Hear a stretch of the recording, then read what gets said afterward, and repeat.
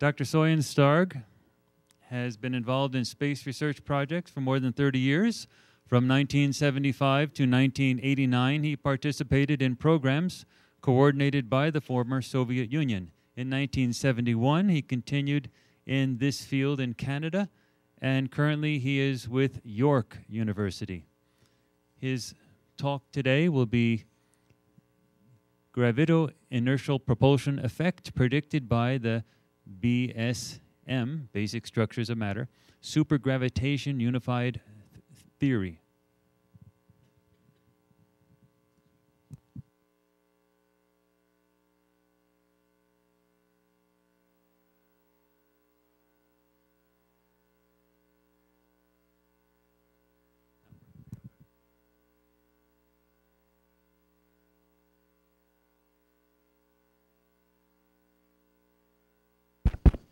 Yeah.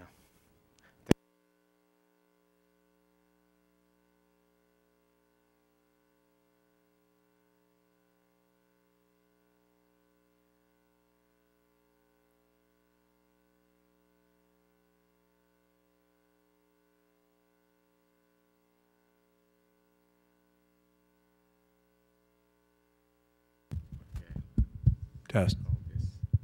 Microphone. You want the wireless one? Okay.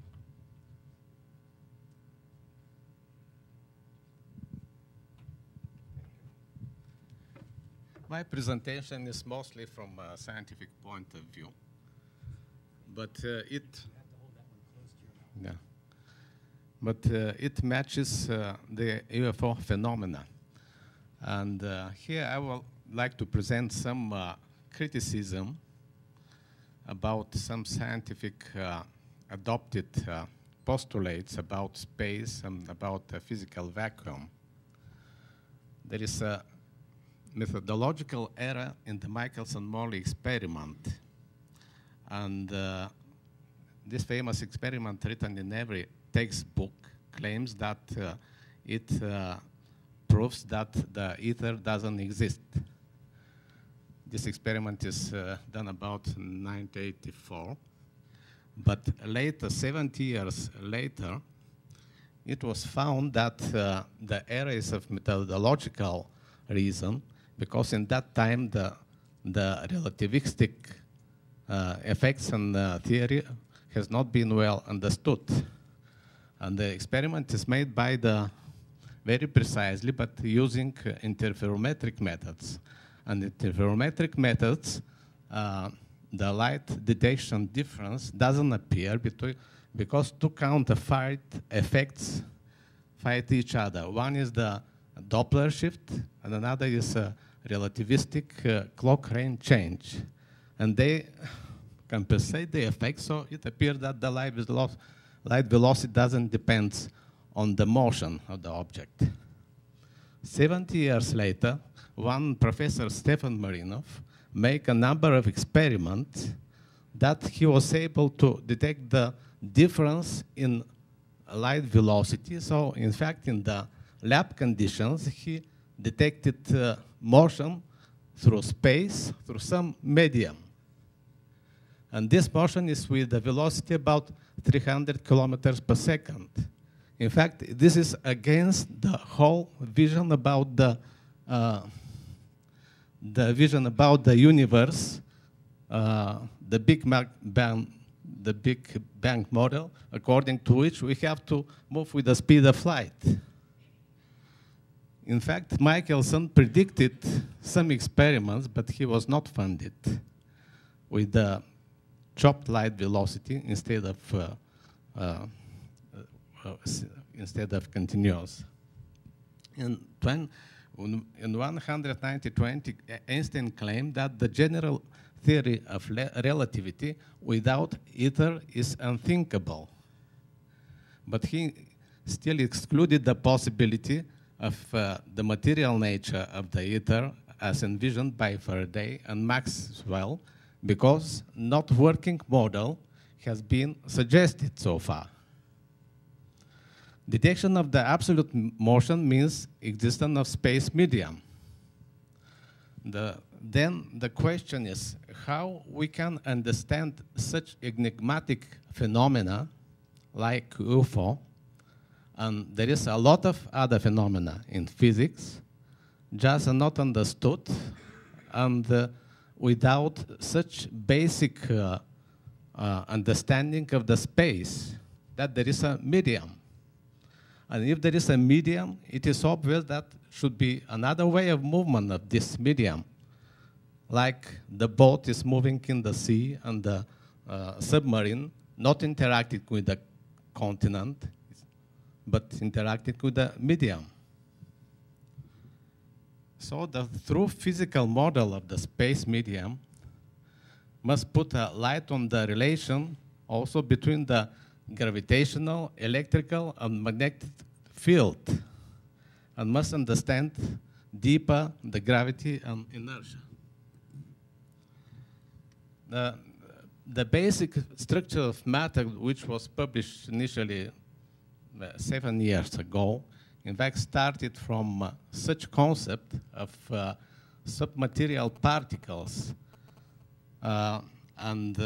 These two submaterial particles interact in pure empty space, which is, in a classic sense, not by gravitation, but by supergravitation.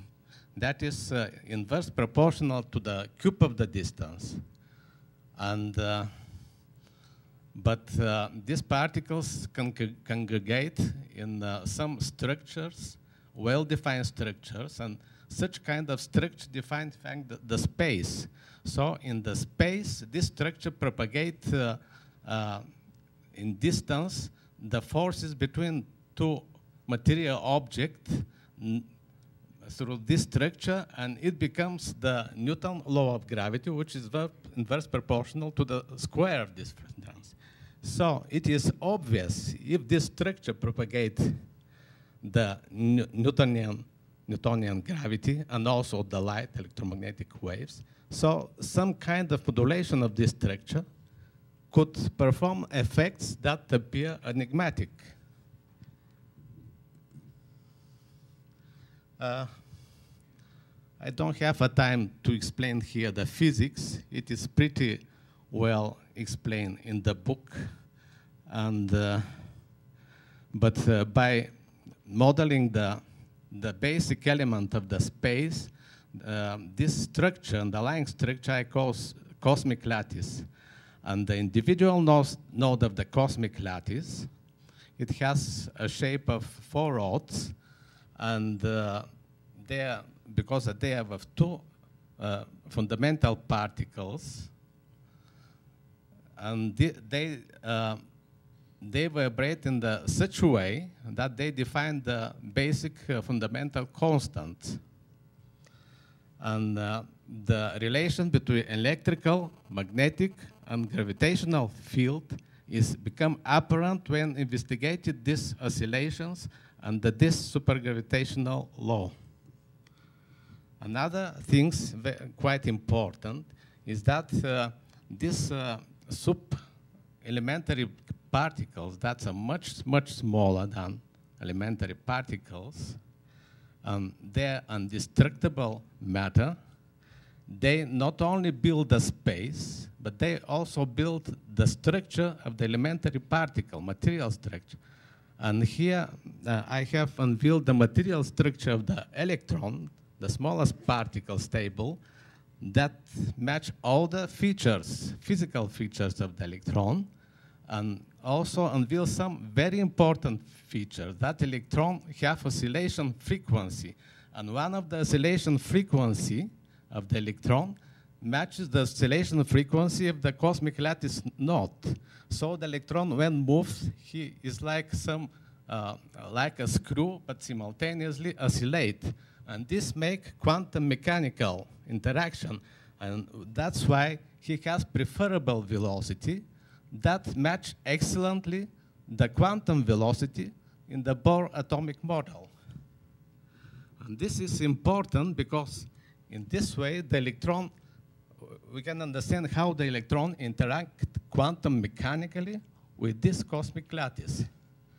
Number of important parameters